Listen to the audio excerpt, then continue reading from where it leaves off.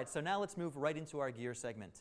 Today we are chock full of Glyph equipment. All right, these are hard drives and a special hard drive triplicator from our friends at the manufacturer named Glyph. Why is it important to look at the manufacturer here? Well, there are plenty of entrants in the hard drive market, all right? But these guys offer something very special with every single one of their offerings. They call it their 3-2-1 plan. What is the 3-2-1 plan? 3-year warranty on hard drives, all right? 2 years of free data recovery should a hard drive crash, and 1 year of advanced replacement during a hard drive crash, which means, let's say your hard drive goes down, you call them up, say, hey, my hard drive's down, they ship you a new one right away, even before you get your old one back to them for that data recovery that they're going to offer for free. This is a company that clearly stands behind their products. That's incredible warranties from a hard drive manufacturer, because what's the one thing you think about when you think about hard drives? You think about crashing. All right, so here we are. We got some Glyph professional storage. All of the drives are covered by that 3-2-1 policy, as you can see here on our little graphic. All of these drives also have 3 modes of connection. eSATA for the fastest connection currently, FireWire 400 or 800. All right, they're FireWire 800 ports, but you can get an 800 or 400 cable if necessary. And they've all got USB 2.0. If you're not FireWire yet, get FireWire. Let's get you there. So let's talk about this first one. It's right here. It's mini. It's tiny. It's 500 gigs, all right? It's bus powered. You know we like model numbers here at Midtown Video. This is the PORTAGIG50. This is the 500 gig version. So what's cool about it? Number one, bus powered. So if you're using FireWire or USB, you do not have to plug it into a power supply, which is pretty awesome. 7,200 RPM, very important for your video transfers. Got to match the hard drive speed of your internal hard drives at 7,200. If you're 5,400, you might be too slow, right? 500 gigs, 189. 750 gigs, 239.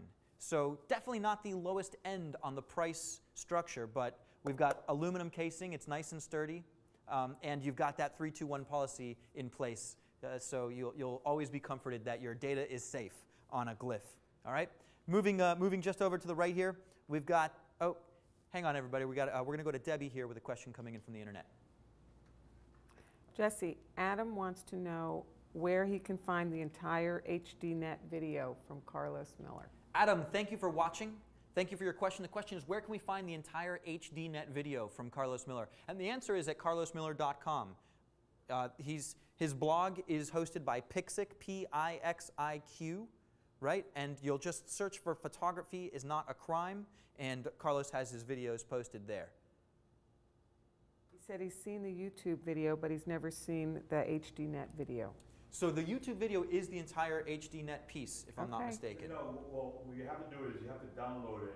We're making that it's like 99 cents on iTunes. Okay. So if you're to go to iTunes, you'll look through HDNet's offerings, and they do offer the entire piece for 99 cents. Right. Adam, thanks for your interest. What is it called? Well, he can always email me. I don't know offhand.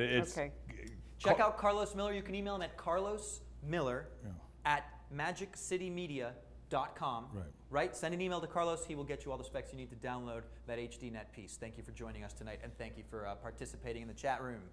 All right? Awesome. So, Verge, can I see the second slide from the Glyph hard drives? Here we are with the Glyph GT050Q. What's cool about this one? Well, this is slightly larger, all right? Those little mini ones couldn't get up to the 1 terabytes at 7,200 RPM. So the GT050Q line allows you to get up to the 1 terabyte and the 2 terabyte in the 7,200 RPM class hard drives. Pretty important. Okay, we're still on a single hard drive, so there's no built-in RAID capacity. But one thing that is important about these larger drives, check this out. If you can go to the camera for me. Let's go to Jose. Jose, look at me right here. Got it? That is your standard D plug, all right? Just trust me on that. That is a standard D plug.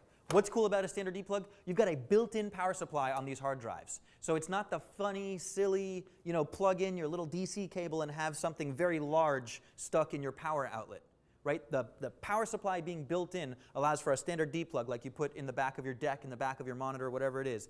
Built-in power supply means no very large, the transformer. Thank you. Great word. Thank you very much for that. Okay, so again, 1 gig. Let's go back to that slide for a second.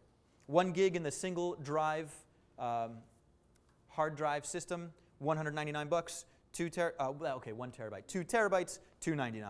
All right, great. But what if you are so concerned about your data that you need to go right directly to a RAID? You don't have time for a single drive enclosure. You need to have either RAID 0 or RAID 1 safety in your data storage immediately the first time you put it onto a hard drive. Well then, for you, my friends, it's the Glyph GT062E. Make sure to ask for it by name. Or you could just say, give me that Glyph RAID thing, Jesse. 1 terabyte, $299, 2 terabytes, $359. Because it's that larger casing, it benefits also from the built-in power supply. So you don't have a gigantic AC transformer hogging up space in your power strip. Cool? So that's RAID 0 or RAID 1 because it's actually got 2 disks built into that system. And the 1 terabyte and the 2 terabytes, that's actual usable space in your Glyph array, let's call it. All right, and so what's on top of these 3 hard drives, and why do I have 3 hard drives to begin with? Well, come in real close here. Jack, can you get this? Can you get the words on top here? That is the Triplicator. The Triplicator is not a hard drive itself, okay? Triplicator's $399, but it's not a hard drive. It doesn't provide any storage. What the Triplicator provides is the capacity to go to 3 hard drives simultaneously. So here's how it goes. The Triplicator has 3 eSATA output ports, all right? eSATA output ports. So as long as you've got 3 hard drives, you plug them into the 3 eSATA output port. Now to go into the Triplicator, you can either use eSATA, FireWire, or USB, okay? So these are the connections. From your computer, either eSATA, FireWire, or USB into the Triplicator. The Triplicator then sends 3 signals out, and it's got to be eSATA, okay? Now, you can mix drive sizes. You can have a 500 gig, a 1 terabyte, and a 2 terabyte if you know, that's what you're limited to on your personal hard drives. And they don't even have to be Glyph hard drives. They can be your own hard drives. They do have to be eSATA. So you send some information, you plug the Triplicator into your computer, and it mounts like a drive, mounts like a volume on your hard drive. It says Untitled, right? Drag some data from your hard drive to the volume that shows up when the Triplicator comes in, and it goes simultaneously to all 3 hard drives.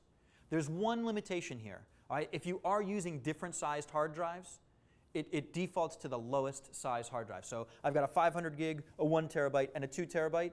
My computer sees it as a single 500 gig drive. So I've got up to 500 gigs that I can dump to the Triplicator at once, and it'll simultaneously back up to all 3 hard drives.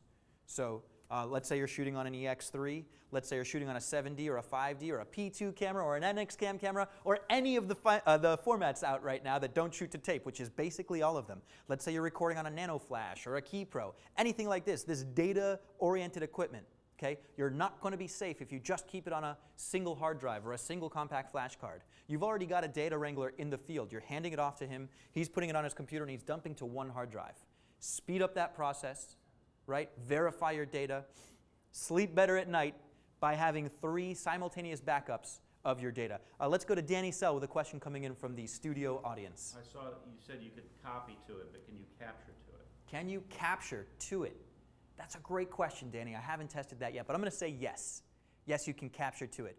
It shows up just like a volume, just like a hard drive on your Macintosh or your Windows computer. So if you specify, you know, Triplicator Untitled as your capture drive, then yes, you can. Now there's a bit of an initialization process where the Triplicator takes these 3 drives and creates a new volume as large as the smallest of their drives. After that, you're ready to go. Great question.